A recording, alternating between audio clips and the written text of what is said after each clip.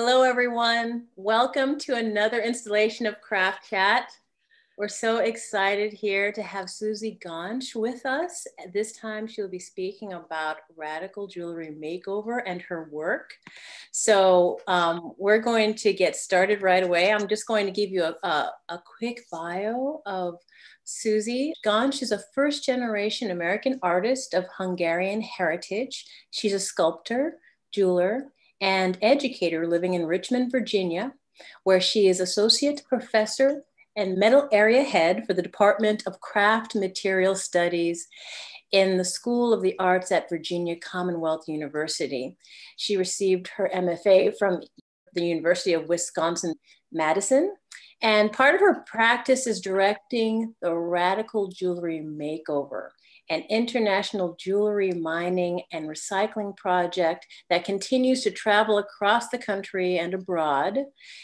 Issues of waste and cultural habits of consumption are imbued throughout her work. She's had recent solo exhibitions like Have a Nice Day at the Quirk Gallery in Richmond, Virginia, and How Soon Is Now. Her work has been included nationally and internationally in museum exhibitions, including the Smithsonian National Museum for Women in the Arts, the MFA Boston, the Design Museum, London, the National Gallery of Victoria, Melbourne, Australia, and many more places. We are so pleased to have her here right now. Her work is on exhibition in the Radical Jewelry Makeover, the Artist Project exhibition, and will be on view at Fuller Craft Museum until November 22nd. So I just like everyone to give her a warm welcome. We can't hear you, but we'd like to give her a warm welcome to our Craft Chat. So Susie, yes, oh, we see some of the applause symbols out there. Thank you. Thank you. So Susie, how are you today? I'm good. This is so wonderful. Thank you for hosting me and having me do this. I really appreciate it. It's so awesome to see all of your faces and names on the screen. Hi, everybody. I'm sending out virtual hugs to all of my friends and hellos to all of you that I haven't met yet. So thank you for coming. This is so cool. Thanks, Titi. Oh, you're welcome. You're welcome. We're very excited to have you. And oh, and folks, by the way, I know you're going to have a lot of questions. So if you could put your questions in the chat box, we will select them during our Q&A section. But right now, we're just going to have a conversation. And, you know, Susie, if you could just let us know, give us a kind of overview of the Radical Jewelry Makeover mission and process. What is that about? Yeah, good question. So the project is a community collaboration. So what we do, we get hosted by institutions and a gallery generally. And what we do initially is we target collaborators, jewelers generally, who want to join this collaboration. And then what we do is we make a call to action donation drive where we blast out through social media, radio, newspaper in that institution's regional community. And we ask them to mine their jewelry boxes for their unwanted jewelry. And the reason we do that is that, you know, we're trying to raise awareness about where our materials come from in the jewelry manufacturing industry. I mean, we're targeting jewelry because that's what we do is we make jewelry and we want to create change within our field of interest. And so at this time in the jewelry world, in the jewelry industry, there is very little transparency as to where our materials are coming from. So meaning from mine to consumer, all along that supply chain, it's pretty rare that you would understand and know what land was mined, what were the harms done to that land, what were the miners paid, what lands were desecrated, who was harmed, who was not, the whole story of it. We don't know that. And so the project was designed specifically so that we could set an example of a circular economy that starts from the consumer's mined jewelry box, right? So when we go into the community, we say, hey, we know that you have an old class ring. you have mismatched earrings, you've got Mardi Gras beads, you have all kinds of stuff that you don't need anymore. Give it to us, and we're going to create transparency starting at your jewelry box. We're going to put it in the hands of jewelers. We're going to remake it, and we're going to put it back out into the world. And so that's the basic premise of the project. And the mission is to not only educate jewelers that are collaborating with us, but also to create this, to educate donors, but then also to create community around this shared concern. I see. That's excellent. That's excellent. And how do you feel that community has blossomed? Like, how have you experienced that? Yeah, that's such a great question. You know, one of the other missions of the project is really to deeply value collaboration. And so when we are working with a community of jewelers, we really rely on that community and ask for shared governance, shared decision-making. We say, okay, what are the expertises that are brought to the table? You know, graphic design. Okay, help us with publicity. Oh, you know how to write a press release. Okay, you write the press release. So we're distributing all of the aspects of the project along that collaboration when we go into a community. And it becomes this really important variable in the project. Like, we're trusting in the community that the collaboration will work because we're a shared group of smart people that can do this thing, right? Yeah. So it's not really a top-down project. It's rather you invite us and then we all do this together type of thing. And it has really created, I mean, we call it the RJM community. I mean, our RJM community is comprised of over 1,000 people now that are part of the family that we have worked with. And it has really shaped the way that the project has kind of rippled out, how it has continued on and why it has continued on, actually. Mm-hmm. Now, could you tell us about the artist project specifically? Yeah, so one of the side projects that Radical Jewelry Makeover started was back in 2014. I invited alumni, so I'm putting this in air quotes, alumni of the project to come back and dive more deeply into the design strategies that we promote and the thinking that we're challenging artists to apply when making work. And I invited them to come back and dive deeper into a broader body of work that the project would then represent and travel to exhibitions around the country. And so this is the work up on the screen that you can see right now. And so what I did was I partnered with my students, I pulled them into the project, and I had them research who these artists were. And then we went through donations that we had, and they selected the donations to send to these artists. And then the artists were sent a series of questions. And the questions were really to kind of have a transparent dialogue about what are the challenges that we face as makers when we're trying to have a wise studio practice. So what does it mean to have a wise studio practice? What are the parameters that you put on your making and your concepts when you're putting the environment and social justice above everything else as your concern, right? Like what does that look like in design? And so these artists were sent a series of questions, they documented their process, and then we have it all on the website that we have online. So at radicaljewelrymakeover.org, if you go to the artist project. And so this work, I mean, I just think like this work of Adam Whitney's, for instance, Adam got a bunch of gold and he refined it himself. It's all transparently outlined on his page. And he made these amazing pieces. And our mission is really to get this work out into the world, because we feel like it's vital, beautiful, and it competes with conventional jewelry. And it also then has this beautiful story. I mean, one of the amazing things is that one of jewelry's superpowers, lately I'm into jewelry superpower, but one of jewelry's superpowers is that it tells a story. It conveys a message. It signifies something about the wearer, and it projects out into the world, right? So we believe that this jewelry has this potential, or at least I hope so, to compete in the world and get on people's bodies. It's about the superpower of jewelry. Are there other superpowers too that we should know about, or that you think about, or?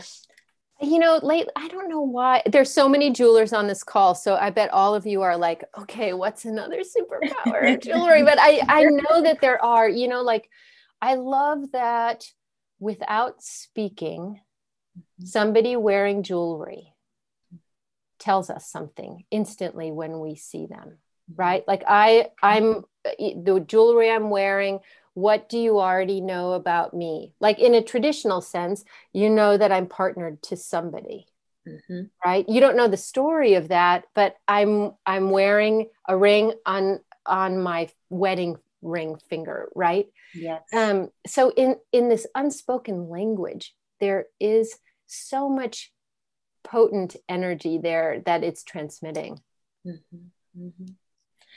Wow, when artists are working on these different reconfigurations, recreations, are they thinking about function? Are they thinking about the aesthetics? What are some of the challenges that are going through their minds in terms of the process? Sure, that's a great question.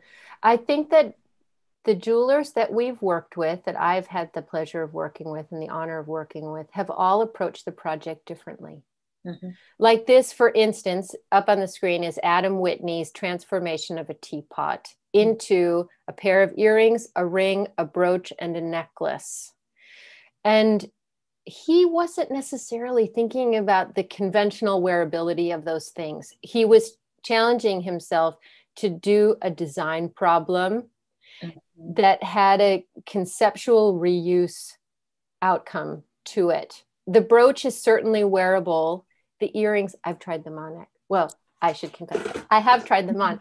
They're a bit heavy, so I can't wear them. But to me, they ignite my imagination in the way that he has figured out how to take this plated teapot that was in our unwanted reuse pile and give it a new life, breathe new life into it, and allow it to go on to another lifetime, right? And so to us, that's one way to solve the problem. In the slideshow too, there's some brooches by Erica Bello, and ask and you shall receive, right here. And these are made out of crushed Mardi Gras beads. So we get a crazy amount of Mardi Gras beads, and they have no value, and they will sit in the landfill for hundreds, thousands of years. And in my opinion, they should never be made, but that's just my opinion. And so what a design challenge. Erica crushed the Mardi Gras beads to make these amazing brooches. So, the jewelers are thinking of storytelling. They're thinking of reuse in an innovative way. It takes a lot of time and it takes a lot of ingenuity to figure out how to take something that had a previous life. It had a strong aesthetic. Like a lot of the work that we get is costume jewelry, and costume jewelry, we cannot melt it down and erase its prior aesthetic, its prior history. With silver and gold, we can infinitely melt that down and reuse it over and over and over again without degradation.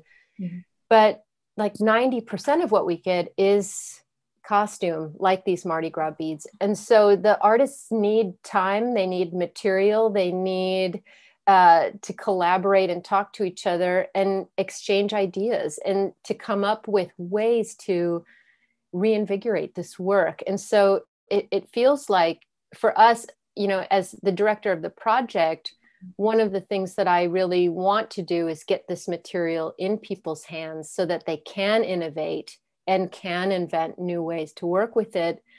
And then RJM gets to broadcast that work out into the world. Mm-hmm, mm-hmm. You know, so there's this trade. It feels like this vital trade between the people I collaborate with. You know, like, I'm going to put this material in your hand. I'm going to teach you some things, and then you'll give back some innovative work.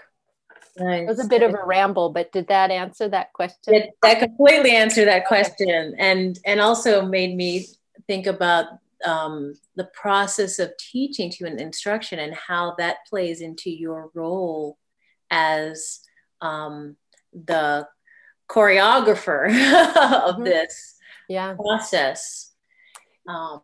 Yeah, that's a good question. You know, in truth, we're not teaching anything new with Radical Jewelry Makeover. I mean, jewelers have been recycling gold and silver and for millennia. Like, it's something that we do.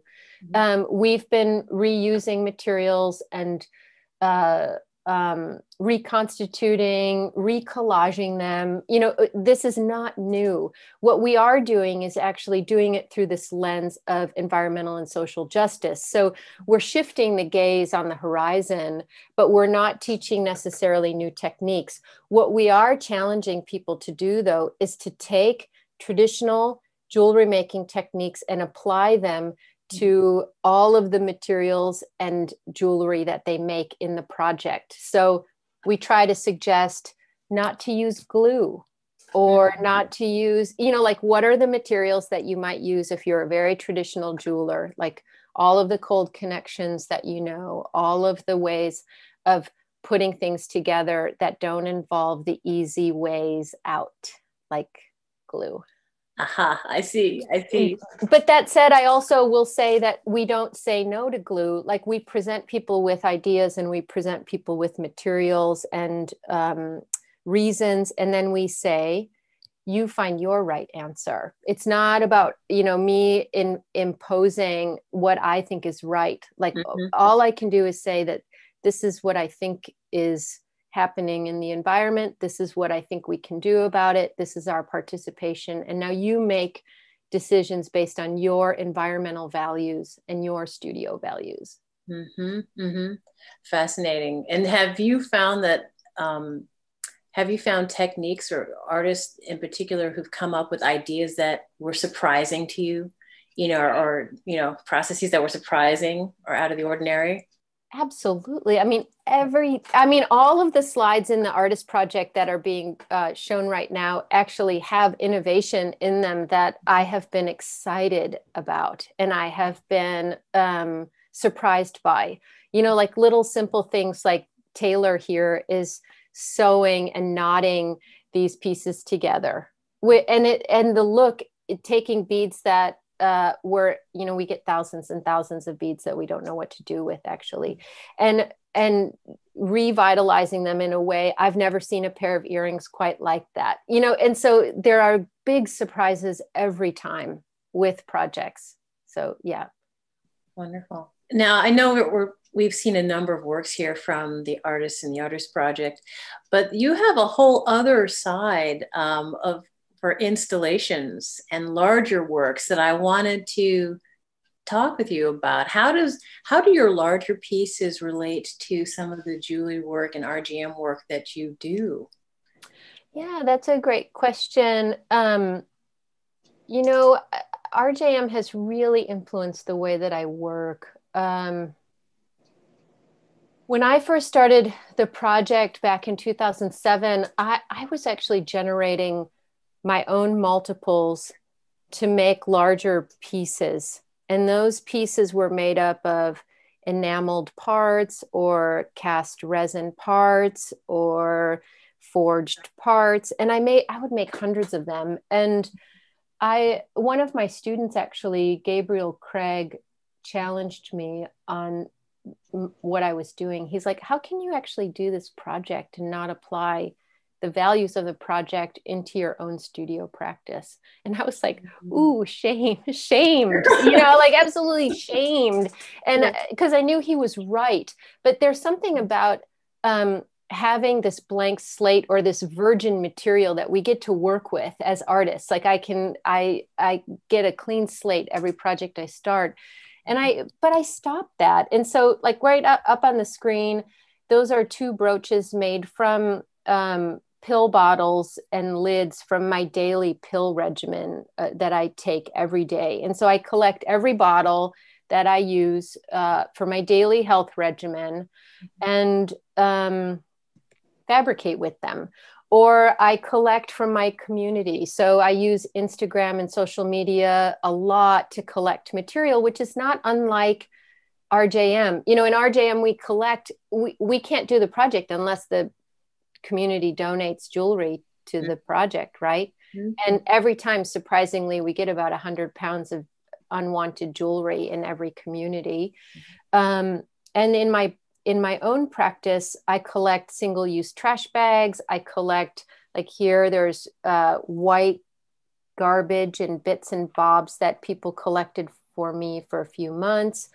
I collect different lids and bottles. I collect coffee lids. If anyone wants to collect used coffee lids for me, I'm collecting right now, and they're really hard to come by because nobody is socializing or communing. So if you want to collect for me, so I collect everything. And as a result, it's actually, I think, deepened my own individual studio practice because there's a sense of relying on my community. There's a sense of me connecting my studio practice to the world outside my studio. So I have an independent practice. I work alone, but I actually don't work alone. I work with the hundreds of people that send me stuff. Yeah. And this is such an important part of the process for me. And then turning something unwanted into something that's wanted.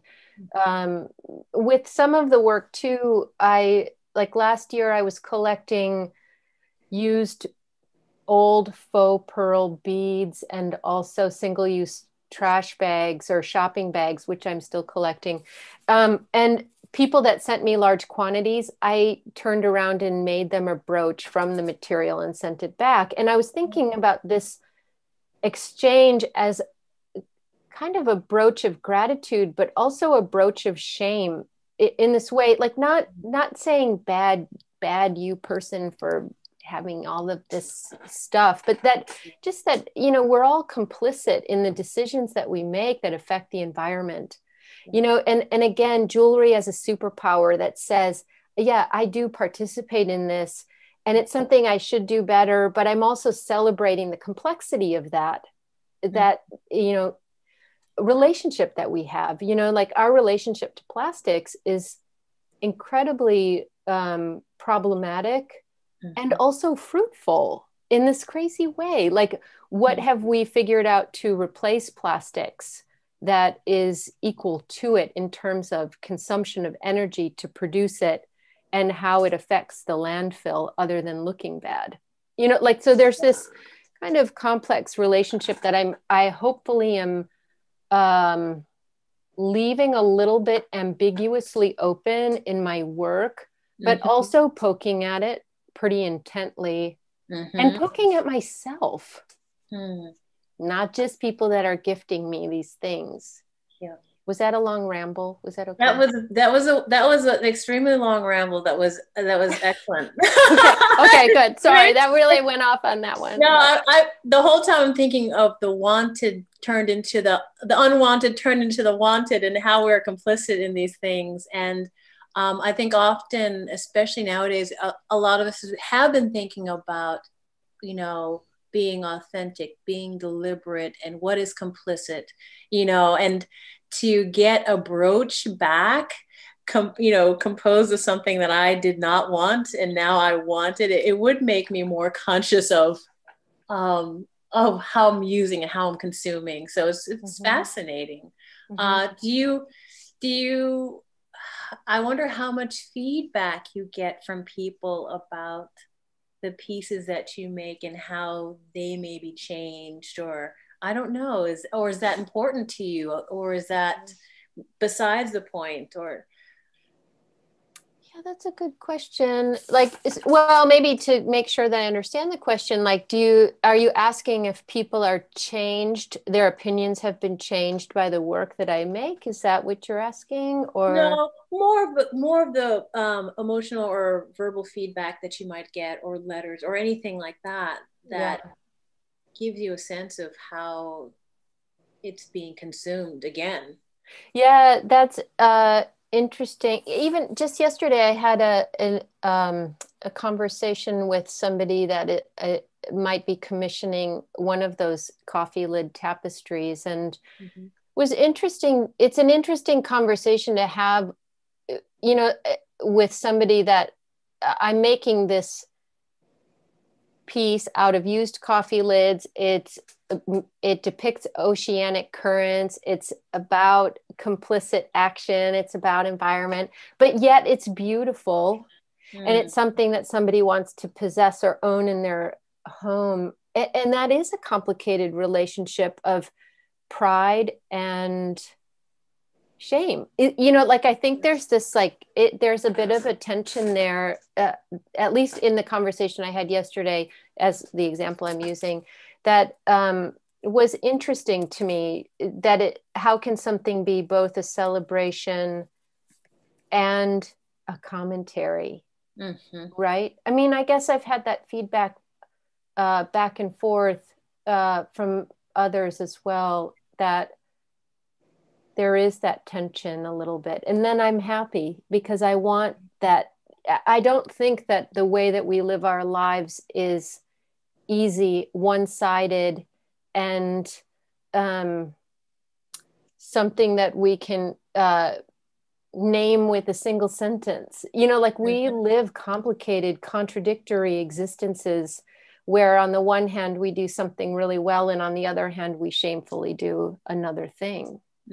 That's almost the definition of humanity, in my opinion. Like, we are really good and really bad.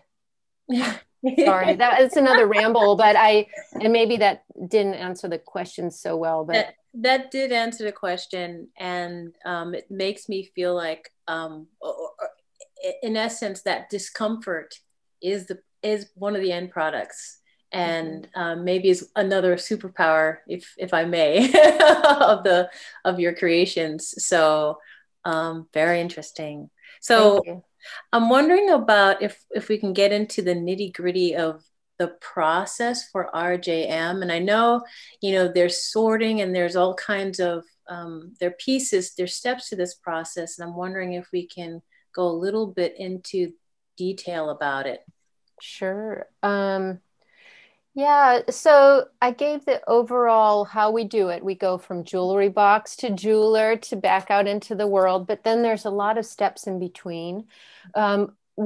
Once we've done our call to action donation drive, we do a huge sorting of materials. So that's the images that you'll see now up on the screen, where we work with participants.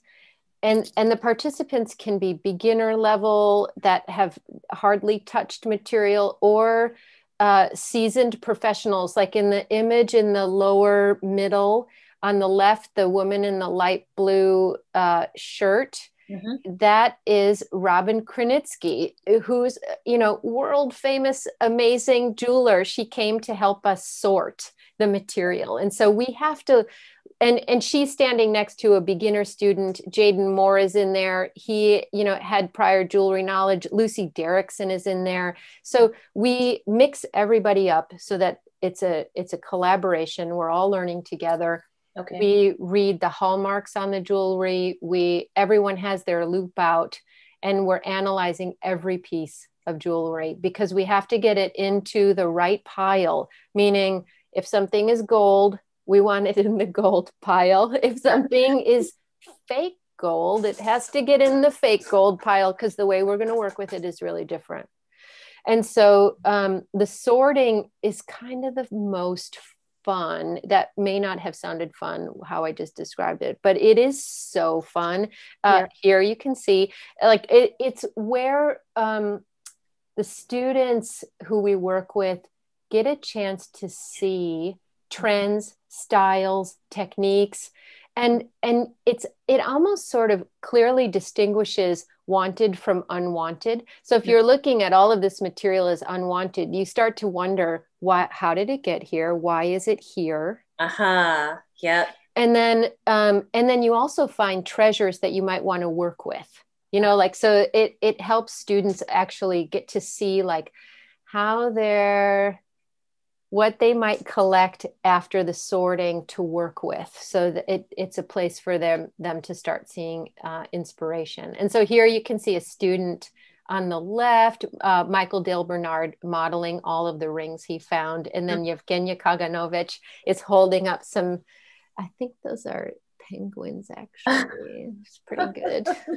And then, and all of that. So another part of the collaboration is that everyone in the sorting teams, we come up with the categories. So like in Wisconsin, one of the images that you'll see coming up is Green Bay Packer jewelry. In RJM, Wisconsin, of course, there was Green Bay Packer jewelry. Everyone loves the Packers, and who doesn't have a Green Bay Packer pin? Okay. And then there was a turtles category for that one as well. You also find these unique things, like the piece on the right is some gold set tooth on a coin purse. And so like everything gets touched and everything gets sorted, and it's also where we credit the donor. So that's the part that I haven't talked about yet, that because we're creating a circular economy, all of the donors get credited for the reuse value of the material that they donated. And that reuse value is an important part, is because a lot of people don't distinguish between the types of jewelry that live together in their jewelry boxes. And that means high-end jewelry or, high-value jewelry and costume jewelry. They often mix those together. They wear them at the same time. They don't distinguish. But in our economy, reuse is the highest value. And so we credit donors with a higher value coupon based on that material that they donated. So we weigh it, we give them the day's rate. For costume jewelry, we give a lower percentage. And so with that coupon, donors come to the exhibition at the end and they can claim a piece. I see. Oh, excellent. Yeah. I was going to say, you mentioned treasure. It seems like a treasure hunt in many ways, definitely. Totally a treasure hunt. It's kind of crazy. If you have any magpie in you, it's very difficult to not like have your own stash. Like, okay, I'm going to make something out of all of these things. And so it becomes this really exciting thing. The students that we work with learn a lot, because there's a lot of information that jewelry is embedded with that tells us what the material is, who made it. And so it's a chance for us to really teach that. Identifying gems, semi-precious, like materials, it must be some difficult and discerning work. So it's interesting. Yeah. And often what we do ask in communities, we ask if there's an appraiser that would donate their time. Because, truthfully, I'm not a gem appraiser. I'm not, I can look at it and give an assessment, but I can't give an accurate assessment on it. And so when we get an appraiser in, it's really awesome, because they know things about stone and gems and materials that we don't know. Okay. Wow. Yeah. Wow. So can we stop for a moment and talk a little bit more about the whole collaborative process and shared work? What is that like? And could you give us a more detailed description of that piece? Yeah, sure. So I think, and jewelers on this Zoom will all have opinions and things to say about this, but oftentimes we work alone in our studios, and or at least I consider myself a pretty solitary creature. And the whole idea of shared work sessions is one of the things that we really value, because it brings spontaneous collaboration into the into the mix, where a beginner student might be partnered with a professional because the beginner can't finish the work and a professional says, hey, let's do this together. So there's this way that things come together. It's also very high energy. So one of the things that we try to do, like, for instance, when we did RJM in the Bay Area, some of the institutions were able to open up their studios to allow professionals who weren't registered for classes to come in and do shared work sessions with the people that were registered to do classes, so that there is this community building aspect. And what it does is it allows for group critiques. It allows for, film screenings where we can show documentaries and videos about the environment and the jewelry supply chain that open up transparent conversations about why we do the project. It has this way of bringing in the time necessary to do the things that we want to do, meaning teach the things we want to teach. We also stop. So these are some images that was kind of perfect timing. The image is up on the screen. When we're doing sorting and when we're making decisions about the material, we do them as a group. Okay. So let's say, for instance, and we have everybody that donates to the project is invited to tell a story about why they donated the work or the material they donated. And we often use those stories as inspiration, and we make decisions based on things that are donated, where a student will say, I'll take that story and that material, I'll make something for that person. And then the group votes and we send that thing back to the person. Like, it goes into the exhibition, but we just want to send it back and gift it to the person whose story was so moving to us. So we, as a collaboration, we can make those decisions in real time during shared work sessions. And it feels so great to have that opportunity to be part of a collective, to be part of a group. Yeah. Wow. You've made me so curious about the stories. Gosh. Are there some that you could share with us? I'm sure that you've run across so many. Yeah, that we have. So we keep everything. I mean, that's the other thing I should tell you, maybe before I do the stories, is that we document everything. So every donation is documented with the donor's name. Here's an image. So here's like the 100 pounds of stuff that we get, and then the sorted stuff. You can see it in that image. But we document everything. And the reason we do that is that we want to have an accurate record of, okay, Susie Ganch donated, these are the materials she donated, so that if we ever need to go back into that pile, we can. The donation form is kept, and that way there's a visual record that matches with the donation form. And so there, we have all of the records of every RJM that we've done. And so yes, there are hundreds of stories that we have. And so, for instance, like one of the first, and there's an image in one of the PowerPoints that I shared. Okay. Let's see if we can pull that one up with the stories. I wonder if you have any moments where you share those stories with the public too.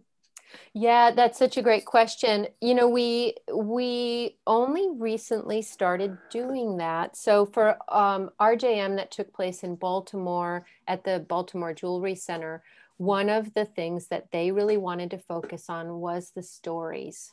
And because the stories, why we keep jewelry, why we wear it, there's a lot of intimacy there, and there's a lot of meaning. We pass jewelry on to our kids, we pass it on to our loved ones. So how the story is imbued in that jewelry is so important. So Baltimore Jewelry Center wanted to really focus on that. And so that has made us move on in meaningful ways to actually pull the story forward. So with RJM Wisconsin, we hired an actor to read the stories at the kickoff symposium that we plan at the beginning of every project. So hold the slide here. I'll share the next slide. Hold the next slide. the people were in the audience were laughing, they were crying. I mean, the actor did such an incredible job, and it reminds us of the superpower of jewelry, right? Like why we have it around. And so from my perspective as director of the project, it feels like this perfect moment to poke at that and say, so why would you want something imbued with so much meaning to have potentially caused harm to the environment or another human being? Like it's this way to perfectly bring that together, because when our heartstrings are pulled, we actually pay attention in a different way, right? Yes. You know, so the stories have become this really important part. So we're hoping to continue that tradition of reading stories at the kickoff to the public, because it's a public symposium that we host. So, well, and so here I have this story. I printed out the story. This is a ring by Matt Jackson. Matt is giving the angelic face in the upper left-hand corner here. Yes. He has gone on to be a professional jeweler. At the time that he made this ring, he was a beginner student in participating in RJM, and we got this donation. And here, I'll read it to you. It's really short, but we were so impacted by this. Okay, this was written by a man, and he writes, "I've recently divorced my wife. The day she told me about her affair, I took off my wedding band and tossed it into the, quote, junk drawer in my kitchen. It has been there for over a year. I considered some grand symbolic gesture of its disposal, such as tossing it into the ocean, but your project seems more appropriate." And so we were like, oh, I mean, we were really impacted by his anger, by his hurt. And so Matt Jackson raised his hand and said, I want to do something. And so he made a tornado ring as a metaphor to honor the donor's story. And so, we made this ring and we sent it right back in the mail to him. And so to us that felt, and that was a democratic decision that all of the participants decided on. I see. I was not expecting that story. Oh my gosh. But it's real, like that. It's almost like that ring was tainted for that man, right? Like he needed it to be away from him. And I feel like, I have two pairs of earrings from my grandfather. I'm a fourth generation jeweler. And my grandfather, I've never met him. He died in Mauthausen at the liberation of the camps at the end of the Holocaust. And I have these two pairs of earrings. And if my house was on fire, I would grab those earrings, right? Because I am connected to my grandfather. That's a priceless connection. Yeah. Right. And so when there is a betrayal in a relationship, you can understand how that wedding ring became this symbol of everything. Everything hurtful. Opposite. Right. Yeah. And so that's an example of some of the ways that we use the stories. Wow. Yeah. Can you tell us another story? Yeah, so this one, Carlton, so we got this donation of these earrings, and I'm not going to tell you this story because it's actually really painful as well. I have some optimistic stories after this one. Okay. But this one also, this is another story of absolute betrayal, love betrayal, a relationship with an affair, lies, and this woman wrote, everyone in the room, the whole group was together when we were sorting that day. And I read the story. I stopped the class. I stopped the group and I read the story and we were crying. Everyone in the room was crying at this betrayal. This woman so honestly wrote her story about these earrings and we didn't know what to do with them. We were like, what are we going to do to take the pain away from the story, And so Carlton, the student on the left, was a senior at the time, and he volunteered. He said, let me take it. I'm going to do something with them. And he made this ring where there's a gold crystal coming out of this silver crystalline structure. And we sent it back to the donor. And I've actually been in contact with her. She can't wear it because she has arthritic hands. And I've been begging her. I was like, please send it back to me. I'll size it for you so you can wear it. But she was really touched and so happy to have it. And she thinks of it really fondly now. And that it's such a nice thing to actually have heard from somebody that we completed the circle with, you know. Wow. Wow. Oh, it just reminds me of how brave artists need to be to actually, you know, do their work, you know. Oh my gosh, it sounds like such a courageous process also to attempt these transformations. Right. Like, who knows, she could have been insulted or not happy, or, you know, like I think that's the other thing about the project is that we believe in the risk of utilizing the material and trying to do something with it. You know, like I believe in handing the material, putting it in the hands of jewelers, that they're going to make great decisions with it. You know, it's about trust a little bit as well.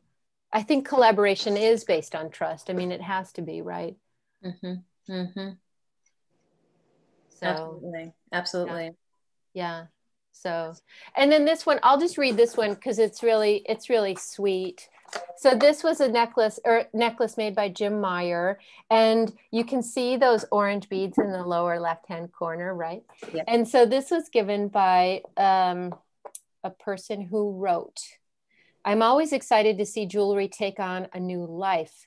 This jewelry has lived in my life or my family's, each holding those memories.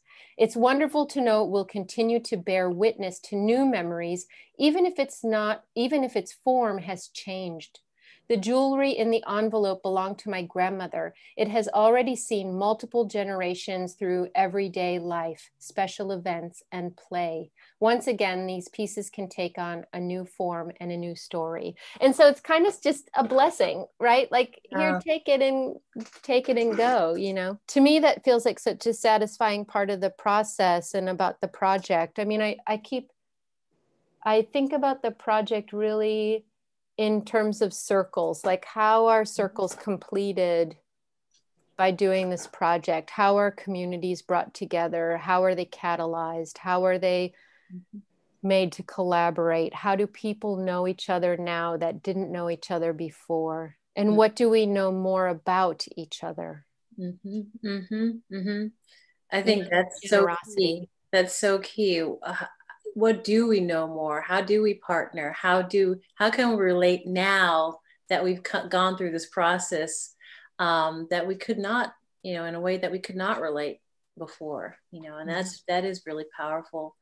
Could we quickly talk about some of the finished products too? Yeah. I know we have some images of the finished product, and you know, the question of where is this jewelry supposed to live, you know, and how do we get it into the hands of people? I want to raise that issue again. Yeah, that's a great question, and it is the ultimate completion of the circle in this way. Yeah. Like, we want the jewelry to go out into the world and tell a story. This is not a piece of jewelry, but it's one of my favorite pieces that has been made. So I had to put it in the slideshow. Our goal is to really get this work in the hands of people that'll wear it, that'll treat it well, put it on their body and take it out into the world. And, hundreds of pieces of jewelry are out in the world being worn, but it is our mission that more would go out there, you know? And so at the end of each installment, we have an exhibition and people come. They're always really well attended because there's many donors. And so this ripple of, you know, knowledge, and people know about the project and come. So a lot of it does get out in the world, but I'm greedy and it's never like, I don't know how else to say that, you know, like, I just always wish that there was more out in the world. And so I put in a bunch of slides in this slideshow that, you'll just see. But and some of them I took process shots, like what Andy Cooperman had on his bench and what he made. And what's interesting about this is that it shows this non-hierarchical treatment of material. Like there's 14 karat gold in here, but then there's also low materials that can't be treated in the same way. So it's interesting to think about how jewelers look at material aesthetically, right? And it's the aesthetic value sometimes that is driving the work, which is interesting to me. That's neat. Yeah. That was a Tiffany heart that was cut in half to use as a ring shank for the ring. So, I mean, so again, talking about innovation and talking about keeping the prior life or aesthetic of the piece, that's also something that I find really interesting in the project. This one, I'll just mention a few things. I have this one right here in front of me because it's one of my favorite rings. Those are macrame beads. So all of you on this Zoom that have ever done macrame, I have a softness in my heart for you. This person took the macrame beads, cut them in half. This one, the one that holds the rhinestone, was actually further cut and carved out to become the bezel that then holds the rhinestone. So again, thinking about innovation is really exciting. And then the silver is all refined silver that we melted down and rolled out for ingots. And so really great use of material techniques. You know, wow. Yeah. So, yeah. Interesting. Why don't we get into some of these questions? Definitely. Sure. Yeah. So there is a question about, is there only gold, silver, etc. in your boxes or costume jewelry as well? Oh, we take everything. I mean, we take platinum and diamonds all the way down to, as I mentioned before, Mardi Gras beads, which are kind of the lowest of the low and very difficult to figure out how to reuse. We've also, it should be stated, we've also never gotten rid of anything. I mean, most of the jewelry manufactured in the costume jewelry industry is destined for the landfill and does make it to the landfill. You know, like at the end of the fashion season, it's generally cut up and thrown away, what hasn't been sold. Okay. And so what we do is everything that we get, we keep. We haven't figured out how to responsibly get rid of it. You know, it's not, so we have it all. And we use it for educational purposes. So we send it out to high schools, or we have satellite projects. There's some images of satellite projects in here as well. Okay. So we had a comment on favorite superpower earlier on about that jewelry brings someone into your personal space in an acceptable way. Absolutely. I mean, how many times have you, anyone on this call, like you're sticking your nose up in someone's chest and you just met them and you have to check out their jewelry? I mean, that's one of the things yes, it's really true. It invites somehow, right? Mm-hmm. And we had an objection about why no glue? Well, that's actually not a bad question. And it's, okay, so glue, for one, has a lifespan, right? So a traditional jewelry technique that would be maybe equivalent would be tabbing, something that we would grab with metal, where you could easily solve that with glue and glue it together, but that piece would have a shorter lifespan than the one that's tabbed because glue breaks down over time. Additionally, the manufacturer of glue, I don't know if it was made in a way that is environmentally hazardous, right? Also, resins off gas and are not that great to work with. And so I don't ban resins, but without proper ventilation, they actually cause harm to the person using them. So for all of those reasons, I hope that was satisfying. Mm-hmm. So do you have a huge studio where you store all these repurposed materials, or do you only store supplies for just current pieces? That's a good question too. No, I have a really small studio. It's 350 square feet. So I can't really store much in there. I am lucky and work at a university. And so I store the donations now in the metal studio of the school at Virginia Commonwealth University. Yeah, it was all in my basement for a long time, but my husband was like, let's get that out of there. So I've recently moved it. Yeah. There was one question about the transformation of the wedding ring and how the donor responded. I think you did answer that, but I just want to go back to that for just a moment. Yeah, the earrings I responded to, that the donor was really happy with the ring. The painful divorce story, we never heard from that man again. Yeah. Yeah. I guess that's what a gift is, though. You don't know, we can't have expectations about what happens when we put this world out into this work out into the world, right? We can only hope that it goes out into the world and has a good journey. Mm-hmm. So I'll do one last question here, and it's a curious question. How has the subject of reparations arisen in the work? In what way? Yes, and I'd reach out to Linda Rose to say, in what way? Yeah. That's kind of a curious question. Hi, I've tried to unmute. This is Linda. Hello, Linda. Hi. Because I'm thinking about the source of not just the material, but the hands that mined the material, that handled the material, that created the jewelry that is then received by someone and then donated. Mm-hmm. And not knowing a lot about the conditions under which gems and other materials are mined and sourced, it seemed to me that there's probably people being hurt by that process. And I wonder if there's any through line back to folks who have been negatively impacted by mining diamonds or whatever the case may be. So maybe not a real crisp, clear question, but it has me pondering. Yeah, I think it's clear enough.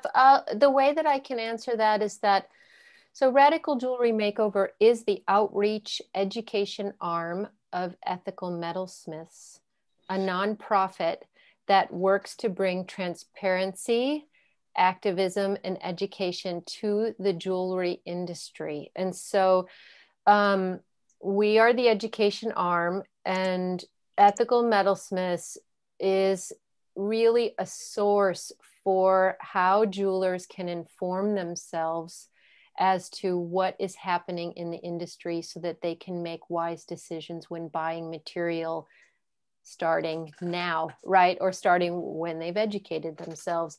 And so RJM, while RJM cannot or does not at this time deal directly with reparations, because we can't necessarily know where the material came from other than this line that I drew in the sand that says it's from this jewelry box, right? Like prior to that jewelry box, I can't really know.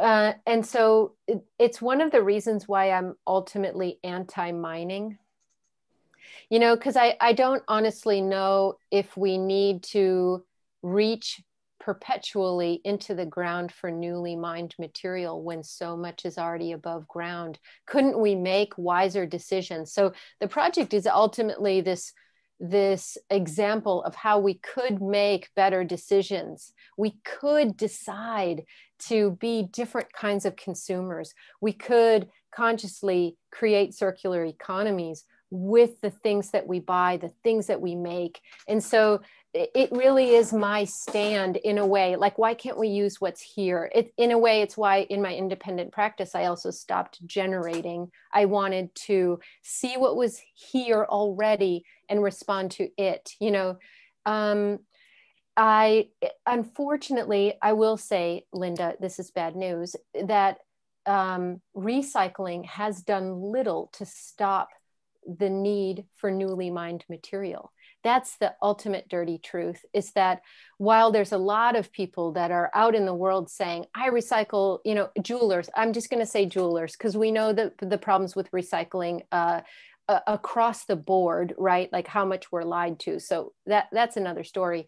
But in the jewelry industry, there's a lot of jewelers that recycle. There's a lot of us that are constantly doing the wise thing, right? Like, I don't know that we can do the totally right, correct green stamp thing, but the effort to do the wise thing, but it hasn't changed our need for newly mined material. And in fact, like in the gold industry, only 50% of what is mined is actually made into jewelry. The rest goes into all kinds of other places, like bars of gold that then get put in bank vaults or traded on the market or used in electronics, or, you know, like our insatiable need to mine is really at the heart of your question. Like, how do you know that due diligence has been done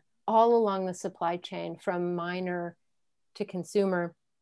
I will say I have some good news on that, that it is a growing trend. There are organizations and mostly nonprofit organizations that are working tirelessly to create chains of due diligence where jewelers will be able to, or can at present, know exactly where the material was mined and where it came from. So for instance, in 2010, Ethical Metalsmiths brought the first fair mined gold to the United States. And so currently Hoover and Strong, and the account went to Hoover and Strong. It was with Orelsa mine in the highlands of Peru. Very little water damage is done at this mine site. Proceeds go into building schools, facilities, like it's a cooperative. Like we know exactly how that money is used, how those people are treated in the environment as well. And so now you can go to Hoover and Strong and order gold directly from this mine. And this is a way, you know, like the idea of farm to table eating. We all understand farm to table, but mine to earring, we don't know this very well. But it is a thing that's happening. And if you're interested, please come to the Ethical Metalsmiths website and check us out, or contact me and I can give you resources for that. Because I think reparations is this question of like, what is fair, right? What is fair? And there is, if you go to Ethical Metalsmiths, there is a project we have right now. It's called Better Without Mercury. And it's a mine site remediation project. It's a fundraiser. There's a mine that we're trying to support that wants to, they want to create an artisanal fair mined product, but the mine has to be brought up to environmental standards and it costs money, right? So we're trying to say, okay, consumer, if you knew the true cost of something, how would you participate? And so there's ways on our website for you to participate that I think open your eyes, but also make you feel good about making wise choices. I know that was a long answer. I hope that was okay for everybody. That was a brilliant answer. Thank you. Thank you so much. Susie Ganch, thank you for joining us. We've come to the end of we're going to end on that statement, on your statement. Thank you for joining us, for raising our consciousness. And also I put the links for RJM and for Ethical Metalsmiths into the chat box. So everyone, please check out those websites. Thank you so much for presenting such beautiful work. and such challenging and conscious raising work. And we look forward to seeing more of it. I invite everyone to unmute and actually, if we could have a round of applause, that would be lovely. Please feel free to unmute. This Great is job. so cool. Thank you Great. so much. I thank you. It's so nice to see all your faces. Great work. Thank you. Thank you. Yeah, wonderful. Shar, it was so great to see you. And you too. You too. Thanks everyone for joining us.